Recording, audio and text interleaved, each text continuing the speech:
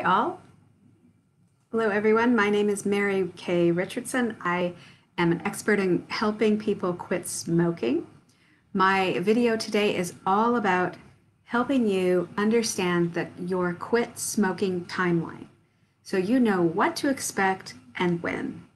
So, one of the things that you can expect in the early days as you quit smoking, nicotine is leaving your body. So within 24 to 48 hours, nicotine is leaving, 48 to 72 hours, pardon me, 2 days to 3 days, nicotine is leaving your body. So generally by the third day, any nicotine related anxiety is going to peak at the third day. And after that, it gets better and better and better.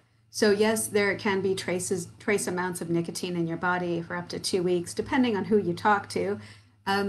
Generally, the cravings are done with very, very quickly because nicotine leaves your body. So really, as within about 20 minutes of quitting, your pulse, your temperature, even the temperature in your hands and feet returns to normal.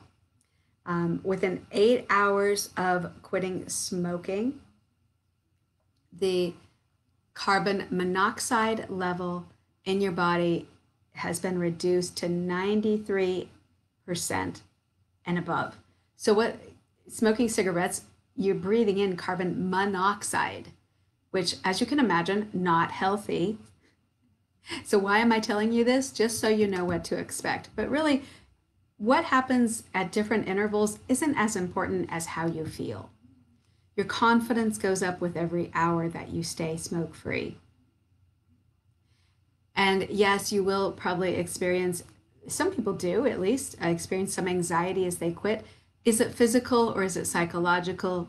It's up for you to determine. Some people quit smoking, for instance, women who find out they're pregnant and they decide, oh no, I'm not going to smoke.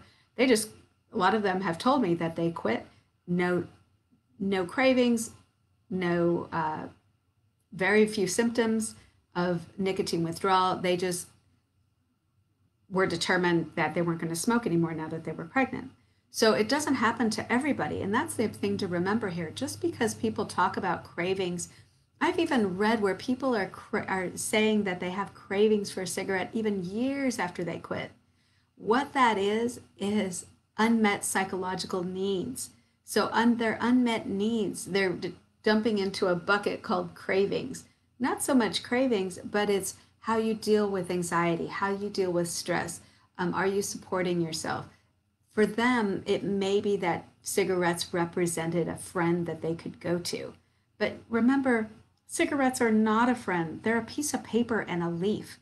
They're an inanimate object, just like a pen. So this thing can't breathe, can't think, and it certainly doesn't care about me because it's not real, it's not alive. So stop thinking that cigarettes are your friend because they're not. Also, any cravings that you feel as it leaves, it's just nicotine leaving your body. And once that's out in 3 days, you will start to feel better and better and better.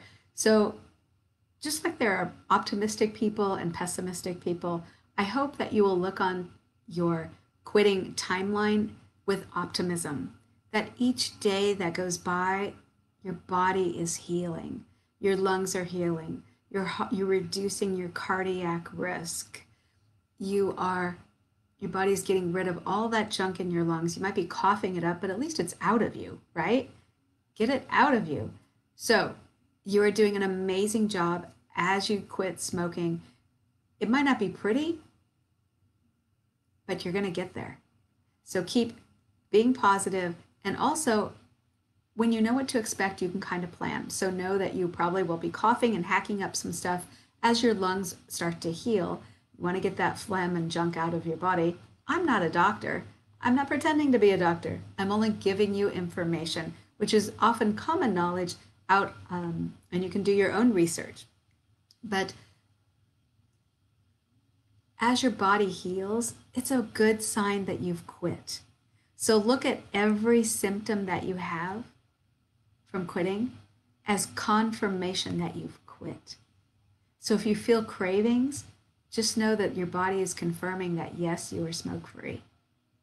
I hope this helps you. Goodbye for right now.